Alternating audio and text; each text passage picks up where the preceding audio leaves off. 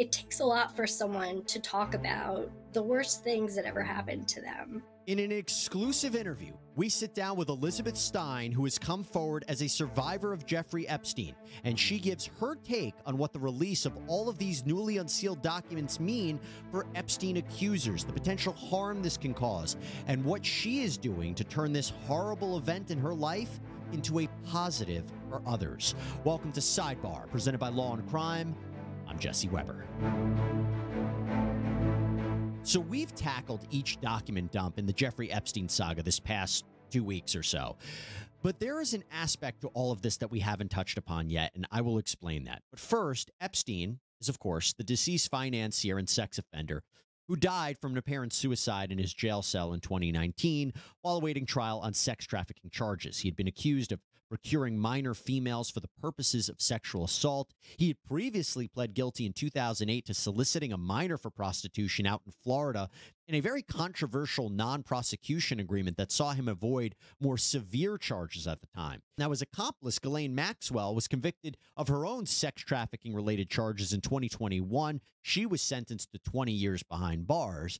And what has been happening is that all of these documents have been unsealed and publicly released in a litigation, a lawsuit between Maxwell and Epstein accuser Virginia Giuffre. This was a defamation case that was settled, but the media outlets have wanted to see what all of these documents were in the case. Depositions, photographs, court filings, who is named, who are their real names, who are their identities. Well, New York Judge Loretta Preska, who's been overseeing this, she ordered that all of these materials, thousands of pages, could be unsealed, and the names unredacted, saying most of this information has already been released or is known, and there's no ongoing harm. Although I believe that at least 2 Jane Does have tried to fight for their names not to be released, and they have, I believe, till the end of the month or so for this to be resolved. And we have been breaking down all of these documents for you here on Sidebar, including the big names mentioned and what this means in the overall context. But there is something we haven't touched upon yet. We haven't had the opportunity to speak with an alleged survivor of Jeffrey Epstein about what the impact of this document release will have. And that is important to address. Let me bring on right now Elizabeth Stein, who has come forward as a survivor of Jeffrey Epstein, and she is also joined by her attorney, Jennifer Freeman. It's great to have you both here. Thank you so much for taking the time and your debut on Sidebar. Thank you both. Thanks for having us. Yes, thanks. Good to be with you. So, Liz, we actually talked before this, and you informed me, and I didn't know this, and I don't know if a lot of our viewers and listeners know, that at the time of this recording today is actually Human Trafficking Awareness Day, and January is Human Trafficking Safety Month, which, again, is so poignant that we're having this conversation right now. And I'm so happy to have this conversation with both of you because we haven't had an opportunity to talk about the survivor side in this Epstein news cycle. So I wanted to start off, Liz, for the past 2 weeks, you know, we've been seeing a lot of this. And before we even get into the impact of these latest documents, can you just briefly explain to our listeners, to our viewers who aren't familiar, what your connection is to this, what your connection is with Jeffrey Epstein and Ghislaine Maxwell, and why you decided to come forward when you did? Certainly. So when I was a student at the Fashion Institute of Technology, as part of my schooling, I did an internship at a Fifth Avenue retailer, and it was there that I met Ghislaine Maxwell as a client. And she came into the store one day and was shopping with me, and she befriended me. And the first day that I met her, she introduced me to Jeffrey Epstein, and that's how I became involved with them. Yeah. And I don't even want to get into more of the details because you've talked about that extensively, and you know, it echoes a lot of what we've heard so far. What I'm really interested in knowing, and what we haven't had an opportunity to talk about, there has been so much focus in the past week and a half, 2 weeks on, you know, the details of these documents and what they matter in the overall legal scheme. But you spoke to me about something, and I hadn't, you know, really appreciated it, and I don't know if our viewers or listeners have, what the impact of this document release has on someone like you, has on the other people who have come forward, if you can explain that. Sure. I think that, one of the pieces that we really haven't heard a lot about in the media is what the impact of this all is on survivors. I think that, all of us who have come forward and told our stories, it's taken a lot. It takes a lot for someone to talk about the worst things that ever happened to them. And to some extent, I think that you are able to, I don't want to say control the public narrative because that's not what I mean, but I think that when you tell your story, you're telling your general story without all of the details. And I think that one of the things that we need to consider is that this document release is a release of all of the intimate details of these survivors' experiences.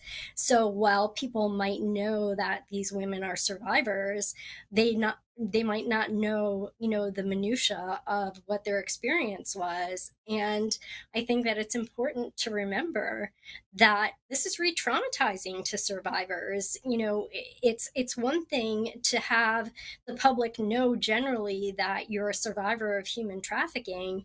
It's another thing to have them know the very gory details and the most intimate secrets of your life. To just have that out there in the public is really difficult. And I think that, the thing that has really been missing from this conversation is survivor voice. It's what is the impact on us?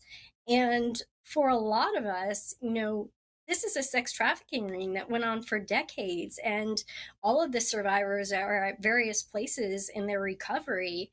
And to be bombarded by this constantly in the news and to feel the invalidation that nothing's really being done about it is consistently triggering to the victims. And I was curious, and Liz, I'll ask you this, but I'll start actually with Jennifer. The legal point of view in terms of having Judge Loretta Preska release these documents, which Liz explained, this was a litigation between two people, a private deposition. They might not have known that these details were going to be released. When you saw this as somebody who represents a survivor, did you agree, Jennifer, with Judge Preska releasing all these documents for everyone to see? I think it's really a big issue Yeah. because especially because there was a confidentiality order in place in this case, like there are in many cases. However, I think they had to know that there was a possibility of this. And if you read the documents carefully, like Ms. Dufresne's deposition, you'll see that her lawyer was very concerned that even if there is a confidentiality order, at some point this might get out. And Liz, what's your take on it? I think that it's a really difficult situation, right? I think that there is the public that wants to know what happened, and then there are the private individuals that are involved. So I think that Judge Preska really had a difficult decision to make. I think that a lot of times when people are looking at these things, they're not necessarily always looking at things through a trauma-informed lens. And I don't know if that came into consideration when she decided to unseal all of these documents. I think that it's difficult, like I've already said, it's difficult to release all of these intimate details that, someone may have had to walk through in a deposition that they thought that was going to stay within the confines of the deposition and the litigation that they were involved in. I can see why Judge Preska did this, but I also don't know if it's necessary for the public to know all of these intimate details about the survivors, to know what the story is and to know that the people that were potentially involved in the story. Yeah, I was wondering, Liz, like when this comes out, it's very hard to avoid it. I mean, the media, it's on every national media story. We've been covering it. There's articles about it. Did you stay away from reading the details? Did you learn something new about it? Or you said, look, this is already stuff that's been out here. I didn't learn anything. I didn't, discover anything that I didn't already know. I think that what would shock us all the most is if we found out anything that shocked us, right? I Hmm. think that we're hearing a lot of names that we've heard before. We may be hearing a name or two that we hadn't heard, or maybe someone that had been suspected of having some association with Epstein, and maybe that was confirmed in the release of these documents. I can say for myself, ever since the Epstein story broke in 2019, it has felt like a consistent bombarding by the media every time I turn on the news or pick up a paper or go to read anything. And I think that, um, you know, anyone would be in my situation would have to limit their, media consumption just to kind of save their sanity, because it's really easy to get drawn into all of this, and it can feel overwhelming to just kind of be hearing about, your life experience on the news all the time. Yeah. Yeah. No, and I don't think a lot of people understand that. I mean, this is like, it's like one thing to just explain what happened, but to really read the details and hear what happened, it's horrifying. And, I think a lot of people are now assessing, the aftermath of all this. And I wanted to pose this question to both you, Liz, and Jennifer, but like, moving forward from this, was there anything in there, that you looked at it and you said, wow, that's a name that I didn't think of. That's it happened the same way to me, because a lot of people are saying, well, what about accountability? Maybe the release of this information, someone else will come forward and say, corroborate one of the accounts in here that they didn't know about before. Was there anything in here that you said, now I can take action? Now I see something that that I didn't know before. One of these names. Is there anything like that? For me, there wasn't. Yeah. And I think that what we're really focusing on is whose name was released in this document release. And what we're not focusing on is that sex trafficking is a crime. These are Yeah. crimes that need to be pursued. And these are people that, need to be questioned as to whether or not they have any knowledge of these crimes, any involvement in these crimes. And that is a point that's really being lost in the media. We're talking about the celebrities and the politicians and the public people that are being named, but what are we doing about these names? I think that it's also important to stress that just because someone has been named in these documents doesn't mean that they've necessarily been involved in any wrongdoing, but I feel like they definitely deserve to be questioned to find that out. Yeah, and Jennifer, I'll throw that to you too. I mean, a lot of people want to know, what's the legal impact of all this moving forward? Unfortunately, in terms of criminal prosecution, there's limited remedies available. What can you really do given that many times the statute of limitations have run on these kinds of claims, which is one reason why we turn to civil remedies.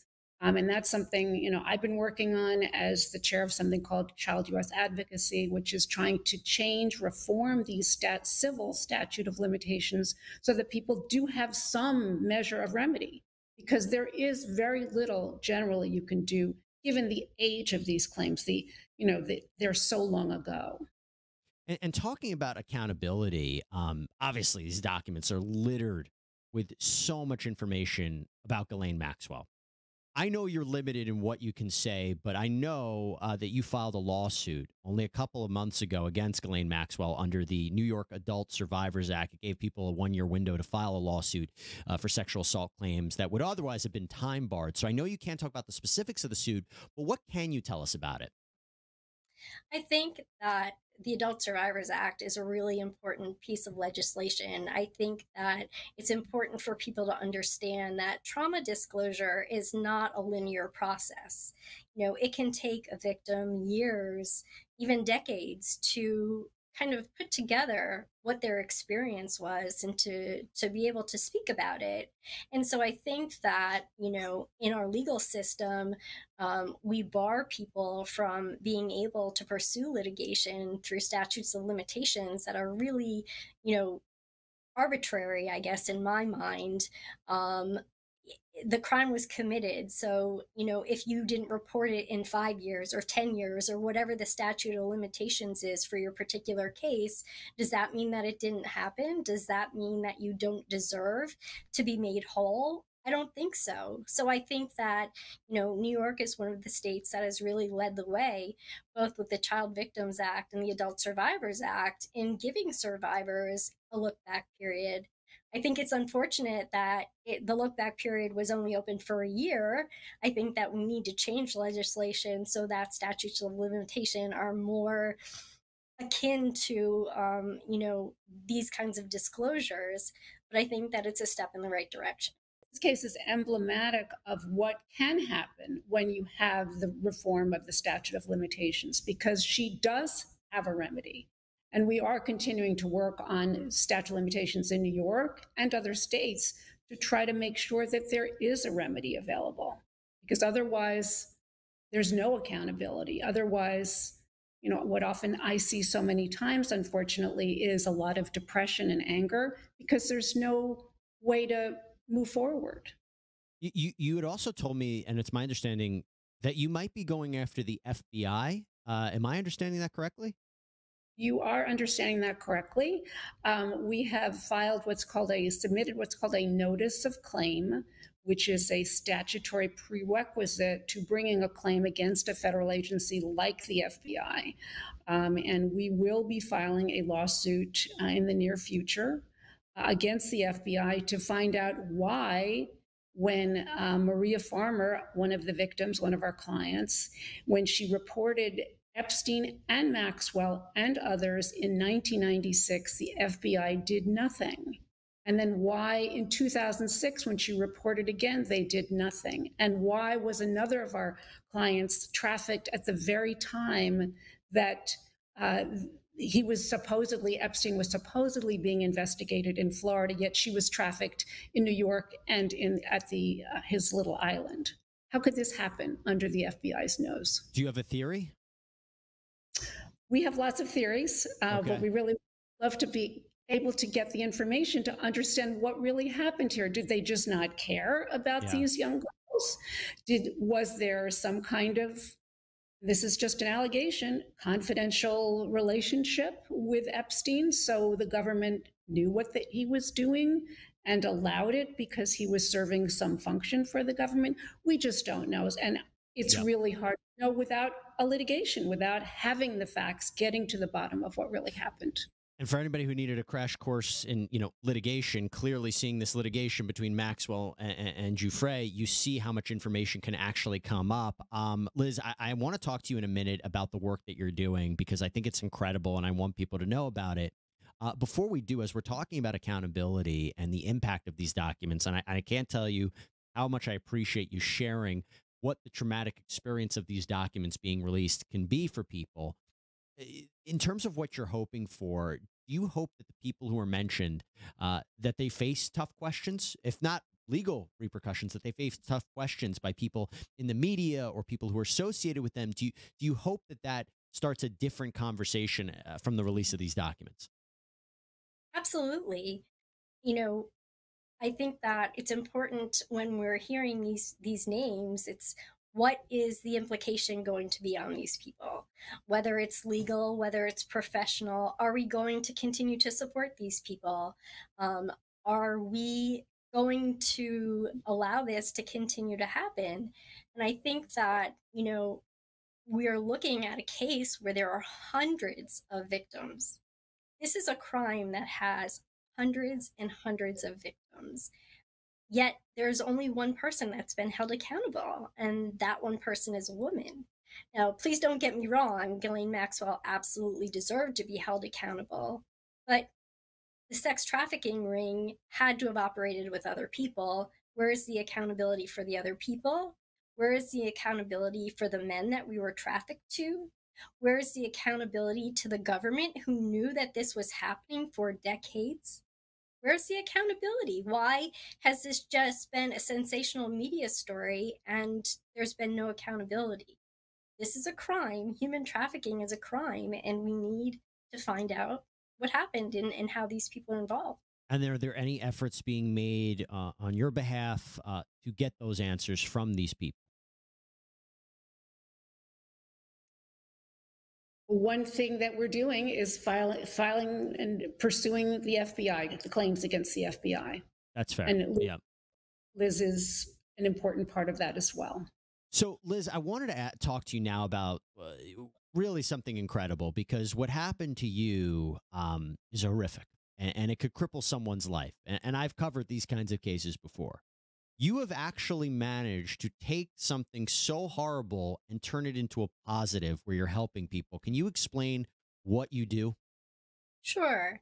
Well, I think it's important to say that this does cripple your life, and this did really impede my life for quite a long time. Right now, I am working in anti trafficking work. I'm working for a legal nonprofit, and I really feel very strongly about doing this work because nobody understood what happened to me. You know, for decades and decades, people were looking at the outer symptoms of trauma that I was exhibiting: the depression, the anxiety, the post traumatic stress disorder, the ways that trauma ripples through women's lives might not look like what you would think it looked in a textbook. And I think that part of the work that I'm doing is trying to educate the public, trying to make people understand how to be more trauma informed when they're looking at things like this, and to understand, you know, what the implications of someone being trafficked are. And I think that for me, it was a really, really long road.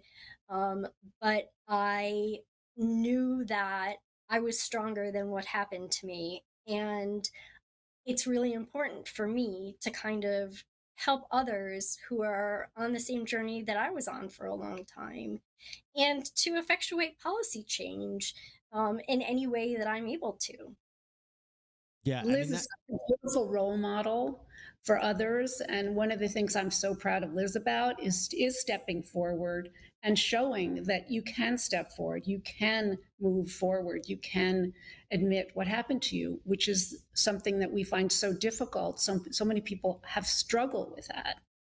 Yeah, and again, it's remarkable because you're able to help other people, and even like just talking right now about what they're going through, and having people understand, that this document release, and you said it so well before, because I always was had to explain it. This is not the Epstein list. This is not like, oh, we're going to get an understanding of everybody that committed this crime and was part of this sex trafficking. It's been sensationalized. So bringing it back down to reality, not only from those documents, but also bring it down to reality for how this is affecting people, is so important for, I think, everyone to know. And I appreciate you saying that. I go back to this, and I think about the list, and I think about all the documents. There are right now, I believe, and Jennifer, you can correct me, there are, I believe, two people who are asking the judge not to be identified. It's not entirely clear who these people are. But that is the next step to sort of getting a little bit more information. What do you think about that? They're trying to, by the way, just to be clear, these are Jane Does who are trying to make sure their identities are not revealed, because the judge did allow the identities of so many people to be revealed in these documents. I understand one of them has alleged that she is in danger, in physical danger of violence, if her name is released. So I certainly understand those concerns. And is this going to be another? I mean, frankly, so far it has been a bit of, for someone who's worked in the field, like perhaps like you, who kind of knew what was going on, it has been a little bit of a much ado about nothing, in that there weren't that many revelations through these documents. So would there be more with these two? We just don't know. But I do appreciate Judge Preska's care, and to make sure that, at least this young woman is protected. And Liz, going again to it, it seems that, as far as I can tell, the people who were identified, there wasn't a lot of objection on their part for all this coming out. And when it's been released, they've gone to a lot of denials. They said, they've gone to older denials, older statements that they've made.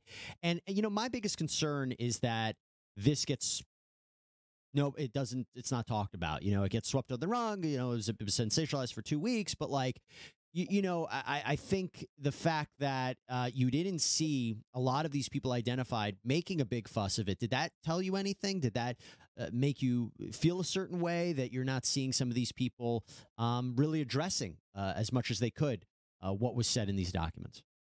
Certainly.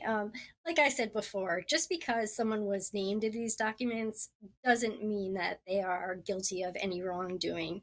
However, because they were named in these documents, because of their association with Epstein, they need to be questioned and asked why. And I think that we're seeing a lot of people kind of run and scurry to kind of protect themselves and insulate themselves from the stigma that Epstein, provides people. Mm. Yeah, it's a difficult, really difficult situation, and I think it became really political, right? I feel like both sides kind of used it as a political weapon, and I was disturbed by that. What did you think about that, Liz? It's very disturbing because I think that this is not a political subject, right? This is a sex trafficking ring. And there were politicians on both sides of the aisle that were associated with Epstein. And I think that the fact that people are using this, kind of to do some legal posturing in an election year is really unfortunate because it has nothing to do with this election. And I think that, again, we need to focus on what the substance is of these documents, why they were released, and focus on the crime. Mm. And Jennifer, just to close up the conversation, you had talked to me, and I don't know if a lot of people understand the finances of this, but there was money that has gone to the victims, to the survivors of Jeffrey Epstein and Ghislaine Maxwell. Can you just briefly explain, what that means for these people and what happened?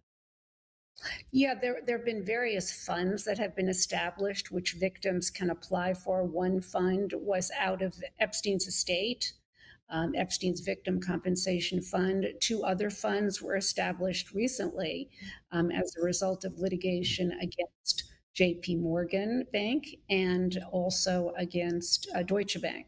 So there have been opportunities for some paying attention to that. There's also another mental health fund that's coming up from the Virgin Islands, which was part of their resolution of their litigation. So we're really pleased about that. But one thing that I think that, putting the political side aside, one thing that this case kind of a little bit gets lost is this is really sex trafficking for the elite as opposed to usual sex trafficking that we think about. I mean, today there was just a big story about the Hillsborough County in Florida, which is where I am, Operation Renewed Hope, arresting 123 people. And, these are happening in motels and hotels versus on private planes and private islands. And those people got held accountable. Where is the accountability for these Johns? That's a good point. That's a good point. And look, it's a difficult situation because, and I always had to say this with the release of these documents, these were depositions, these were statements of people. There was just in the middle of a litigation. It's very different than a prosecution set of evidence trying to prove crimes were committed. Everything that was said has to be looked at in context and has to be seen as an allegation, has to be see how it's backed up. So it's important for people to understand how these documents matter and what the impact of it is. Elizabeth Stein, Jennifer Freeman, I can't tell you how much I enjoyed this conversation, how much I appreciated you coming on. And it's kind of a great bow to this because we covered every aspect of this Epstein document dump and all of these different revelations. But to go back to the people who were affected, to go back to understand what the impact is to the people that we're talking about in these documents and who suffered as a result of Epstein and Maxwell, I don't think it could have been more appropriate. So Elizabeth Stein, Jennifer Freeman, thank you both. And I wish you both the best of luck. Thank you so much. All right, everybody, that's all we have for you right now here on Sidebar. Thank you so much for joining us. Please subscribe on Apple Podcasts, Spotify, YouTube, wherever you get your podcasts. I'm Jesse Weber. Speak to you next time.